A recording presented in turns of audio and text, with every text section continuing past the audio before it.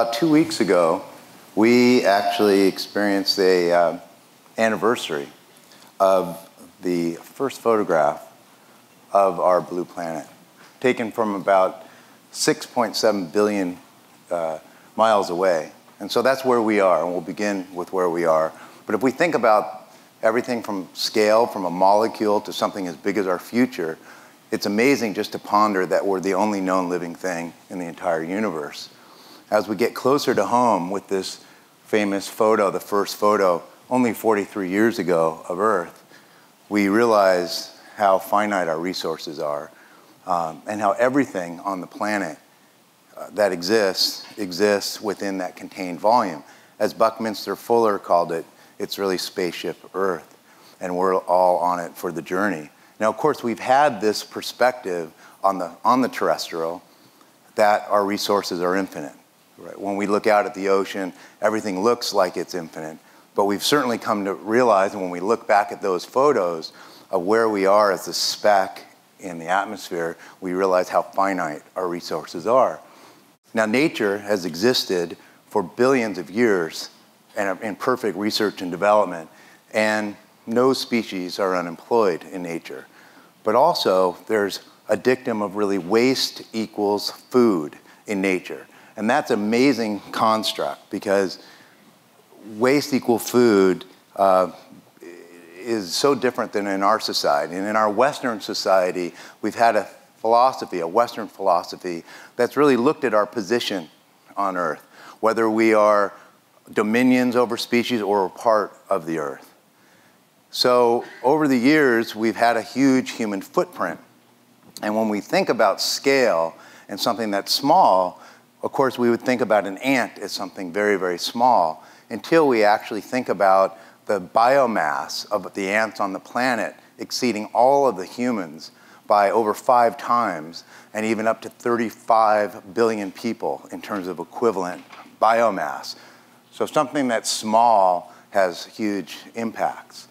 Now, of course, man has had huge impacts in the way in which we've continued to usurp primary resources as our population grows and has a desire for raw material extraction and the creation of waste. And so this has certainly led to being beyond the limits of the planet's carrying capacity.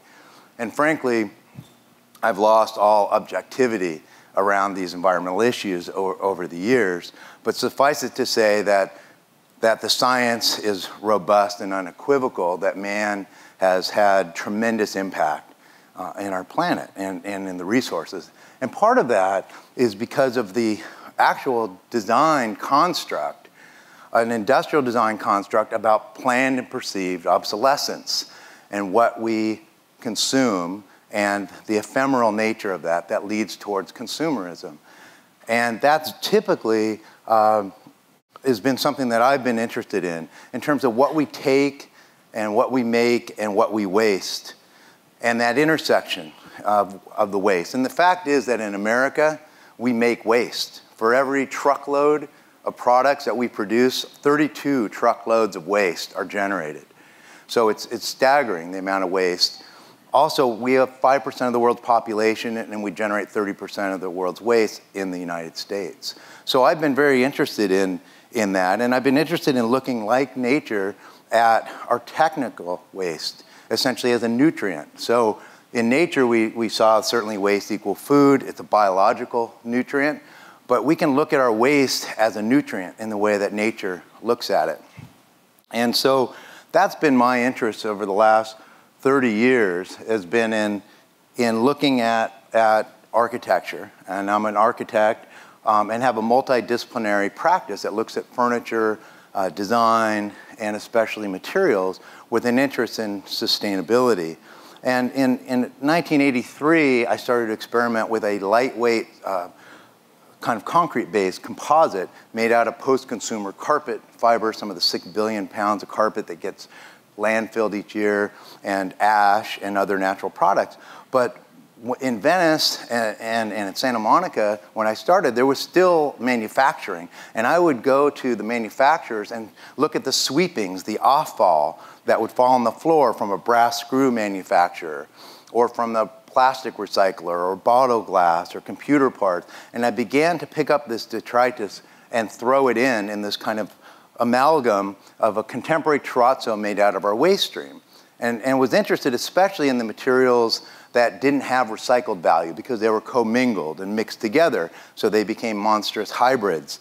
And I worked with many different companies to try to match their waste stream with creative output. So this is a project I did for a record company, and we took tens of thousands of records and CDs and VCRs, and we used a South Central LA gang intervention program after the LA riots to take their aggressions out on these records and cassettes, and they became the flooring. So in a way, and you saw every little bit of those parts and those pieces, so in the end, the company made creative flooring with tiles out of their own waste stream in a socially responsible way. And so that mimicked a kind of natural process. Now, as an architect, I've been having to try to rationalize my place in the world as somebody that actually came from an environmentalist background but loved building. And so how do I rationalize my place in the world when buildings are so invasive, in fact, the #1 global greenhouse emitter? And so that's what I've been interested in. And of course, green building has been fantastic with minimizing the impacts of the built environment on the natural one, but it's really not enough. And I think what I'm interested in, and I think the future will look at, is truly a restorative architecture that's regenerative. And that is that a building should be able to actually consume or generate more electricity, harvest it from the sun than it uses. It should be able to collect more water than it uses and have more vegetative and living walls and matter than even existed on the site before. That way it'll start to heal the damage that we've done instead of just lessen the bad. And we've had some interesting projects. This is a small 40-acre atoll in the middle of the South Pacific. An island is analogous to our planet. And so working on an island where there's very limited resources has been a really fun challenge. This is one where we, of course, use water catchment and natural ventilation, and we use the obvious intermittent sources like wind and solar. But how do you make a very primitive system on an island when you don't have a way to treat waste, et cetera? And so we found tremendous fuel contained within organic waste on the site, coconut husk and palm leaves, and developed a gasification process to run these with compressed air heated by the sun. And those are the types of systems thinking that we've been interested in. And in our more conventional work, we still try to incorporate prefabrication, living vegetative walls, green spaces, reclaimed timbers, as well as commercial projects where we try to repurpose and reuse. A 1905 Sepulveda beach house here in Venice, an old factory, an old school that would do the graying of Mill Valley for Smith and Hawken, and an old historic building in Santa Monica. And an office building that I have on Market Street, the brick building, 1922, that was also shown here in the 1958 Touch of Evil, Orson Welles film, with some of the same mounts for the sign are still there. Or in this project, which I'm working on off Abbot Kinney, for a local Venetian who worked at the property, lives on the property, and bought it to preserve it and to develop a boutique hotel on the parking lot that was an abandoned railroad, the private parking lot in the back, and a suggestion of a outdoor living room, an extension of the lobby that expands the existing courtyard, with the idea of repurposing materials out of the Venice funky vernacular so that the new buildings have a dialogue with the old buildings so that it always looks like it's there. And I think that part of it is the provenance of these older materials that help. Now, I've been interested in creative aspects like automotive museum that I designed where I use car windshields as a canopy. These are things tying in to the waste, or this dress in which we designed for the Architecture and Design Museum in Los Angeles out of milk jugs. And so how can we transform waste into creative endeavors that are beautiful? This is a light fixture that I designed for my office out of a sailboat boom from a restoration project my wife and I have been working on and restoring an old wooden boat.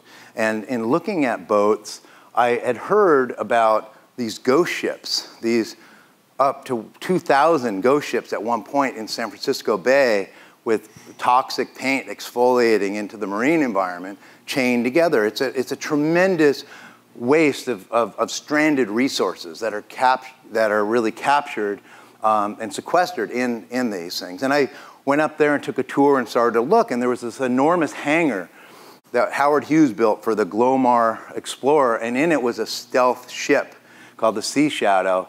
And I was working on a nonprofit marine animal rescue facility on Dockweiler Beach down below LAX. And I thought about taking this ship, motoring it down, bringing it on the beach, burying it into the berm, and making the hospital on the lower level, and then an exhibit on the top for marine ecology. And so this is about the conversion of a wartime asset into a peacetime and environmental asset, and an interesting conversion. Now, ultimately, we were not able to outpace the bureaucracy of the Navy and save it, and it was destroyed. But there's a lot more. And where there's boats, there's planes. And I remember as a kid driving up in the desert and seeing this incongruous sight of these airplane tails out in the desert, where these airplanes are desiccating in the desert of obsolescence. And there are 4,400 military airplanes in the western United States. 1,800 of them are commercial airlines just right outside of LA. And I was just fascinated by what we generate, what we take and make and waste. And when you look at the amount of aluminum that's in an airplane, one 747, I mean, it's staggering. 150,000 pounds of aluminum, or over 4.5 million cans. That's a tremendous resource that's tied up. But why that's important is because the embodied energy from the extraction that starts with clear-cutting rainforest to mine bauxite, aluminum has the highest embodied energy of any building material. So losing all that aluminum in an airplane is tremendous. Now, recycling's been fantastic, and if you recycle aluminum, you're saving 95% of the energy that went into extracting it. But even the airlines alone, all those cans, there's still 58 new 747s that are being thrown away. So recycling's good, but we've had a linear process conventionally, which is basically just extract materials, manufacture them, and throw them away. So we might have a plastic bottle that's good for 2 minutes or 20 minutes, but if it goes in the landfill, it's going to sit there for 200 years. It's not a sustainable model. It's a kind of cradle-to-grave model. If we recycle, like in the case of aluminum, we save off a lot, but if we reuse, it's certainly a lot better. And so really, we have to look at upcycling. This idea that we can take a product of a lower value and increase its value by not devaluing it. So for instance, you take a 747 and you turn it into a can. It's a tremendous resource that's being devalued. So it's with really this kind of concept that I started to look at radical reuse ideas, repurposing, how to mine the waste stream as a resource. And there are people all over the world that are looking at kind of super use and how these can become progenitors actually for design ideas. And it's with that I was approached by a client who acquired a beautiful piece of property in northern Santa Monica Mountains with this huge mountain range. And Tony Duquette, a scenic designer, had built 21 structures and wonderful buildings all over. Unfortunately, they were all burned in 1993 in the Green Meadow fire when my client acquired the property. But when I stood on that property and I saw that hillside, I said, there can't be a building, a conventional building with walls or columns.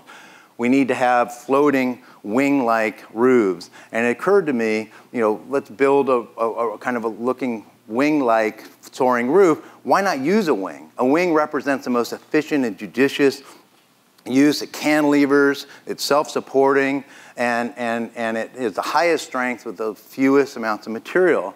And so I began to look at what if these wings cascaded down the property and became very thin in profile, aerodynamic. They touched the ground very lightly.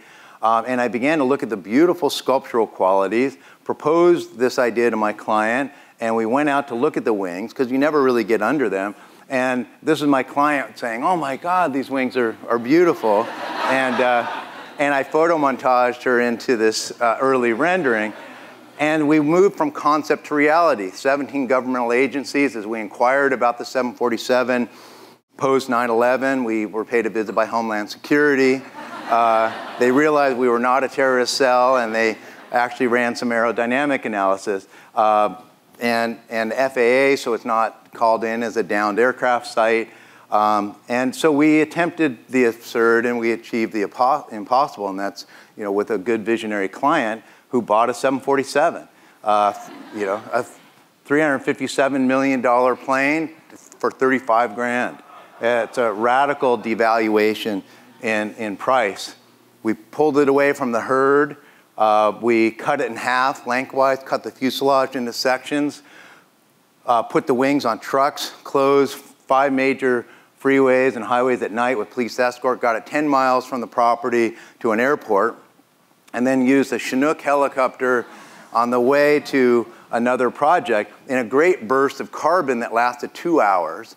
And ultimately, we saved over an acre's worth of forest equivalent in terms of carbon because we didn't have to bring materials to the remote site. So it's this large, less strategy. Large pieces, but fewer of them, where they're post-consumer, prefabricated pieces requiring less virgin materials and energy to bring them there. And so we dropped them on the site on tires that we bought. We reached up and grabbed the engine mount and only supported it very lightly. And so it integrates quite nicely into the ridgeline development, cantilevers over large portions of the site, minimizing site disturbance. You could experience the sculptural aspect of the wing from the bottom, from the top, as you move around. Each wing has over 5,500 square feet. You see here the left and right wing and the 2 horizontal tail stabilizers, which are used for the master bedroom wing. The sculptural aspect of these as they taper are really quite remarkable, and the pieces and parts and the rivets. And we had to really figure it out piece by piece. We joked through the job that we were winging it through the whole process, not knowing how to really support something like this. We used an engine cowling as a light piece and a fire element. And so ultimately, my goal was to make a sublime piece of architecture first. But I found that these forms were so beautiful, and hopefully it also is a didactic work. That is, that it sets an example for rethinking the way that we think about our buildings. And I challenge all of you to think about what we take, make, and waste, and how we could use it and mine it for its creative potential. So thank you.